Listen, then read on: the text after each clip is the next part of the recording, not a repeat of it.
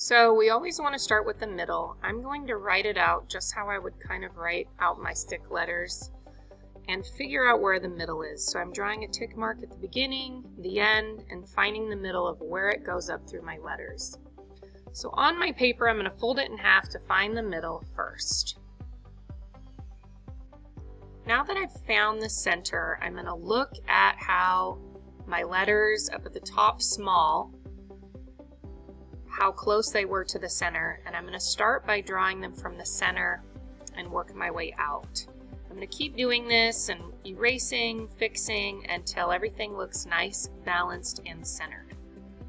Once you have your stick letters where you want them, these are going to kind of act like a little skeleton.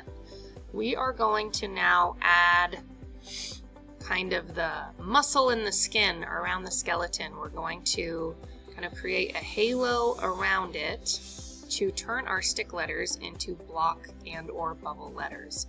Don't forget to also create a halo on the inside of the letters that kind of have a closed area.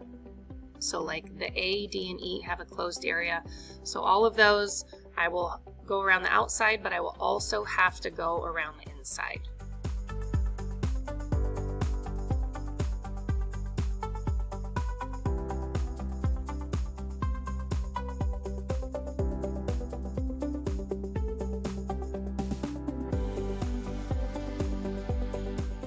Make sure you erase everything from the middle so that you can see what they look like, and then make any modifications and changes that you want before we do our ink.